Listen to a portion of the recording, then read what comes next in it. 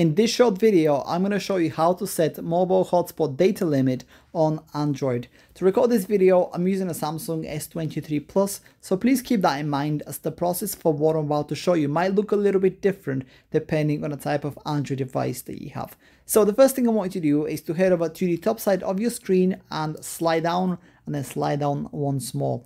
From here, I want you to look for the mobile hotspot shortcut, which is right here. So tap and hold on it once you find it, and that's going to take you to your mobile hotspot settings. From here, look for the mobile data shared today. In my case, it looks like this. Tap on that. And then if you take a look right here, you will see the set data limit button.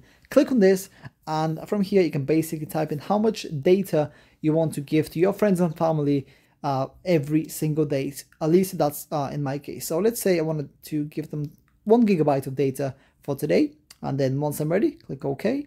And as you can see, mobile data shared today, so they've used 0.00 megabytes out of 1.02 gigabytes that is available today. Now, like I mentioned, in my case, that is only for today. So as you can see right here, it says your data usage resets every day at midnight. So make sure that you keep that in mind when you set the data, just in case, because you don't want to run out of data yourself. Now, if you can't find this particular setting the way I just showed you, what you can do is head over to your settings and look for the connections, which should be right at the top here. Tap on that, and from here scroll down until we get to the mobile hotspot and tethering. Click on that, and then mobile hotspot right at the top here. Click on this, and that's going to take you to that same page that I just showed you before, where you can click on this and set the data limit for the day. And yeah, that's pretty much it. That's how to set mobile hotspot data limit on Android. If you have any questions, please let me know down in the comments below, and I'll do my best to help you out.